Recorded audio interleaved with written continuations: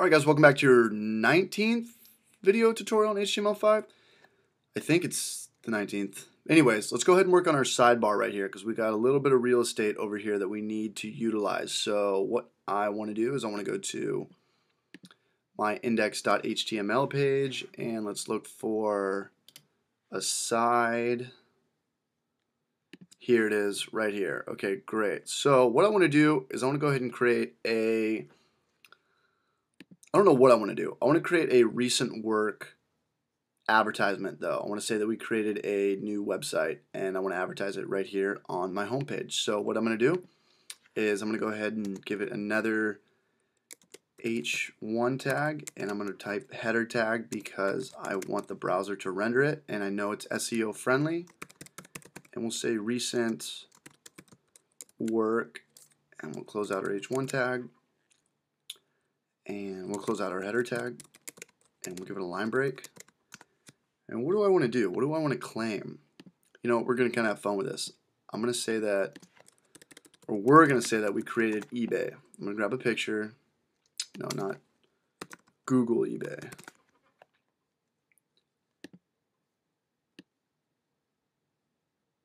What am I doing? Google eBay. Okay, I'm going to take this one. I'm going to click on it. Let's drag it to our desktop. I'm going to change the name to ebay.png. Let's put it in our images folder. Just like that. Okay, so now let's go ahead and source it in. Let's just do image source images, I believe it's called ebay.png. I think it was PNG. And let's just do some inline CSS. I'll say it's maybe 150 pixels in width by 100 pixels in height. Let's look at that. Okay, well now we just need to go ahead and apply some CSS. So let's go to our CSS and we'll just call this ID side. What do you guys think of that? Actually, we have to put our link tags around our eBay, so let's go ahead and do this really quick. We'll do href equals http ebay www.ebay.com and let's use that target blank tool. Excuse me. So it will open up in a new tab without taking us completely off our page. Target underscore blank. Stretch this out so we'll keep it all on one line just like that. And let's close this out. Let's see if our link tag works. Perfect. Okay, great. Now we just need to rework the CSS. So let's go to our CSS page. If I could find this bad boy, where are you? Okay, great. So we've got content, we've got H1, H2. Okay. Let's go ahead and create side, and we're going to set it to float right so we can get it over here. And we'll create the width of 30%. We'll see how that looks.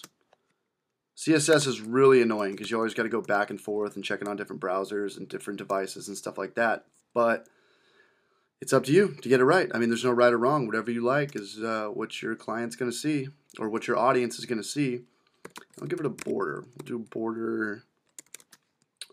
I'll do 5 pixels.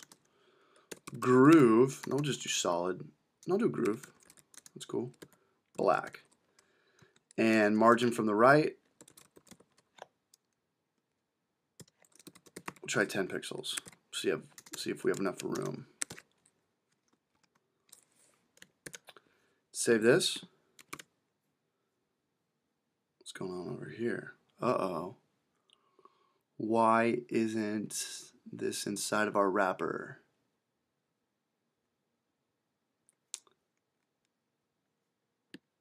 Let's give our wrapper a minimum height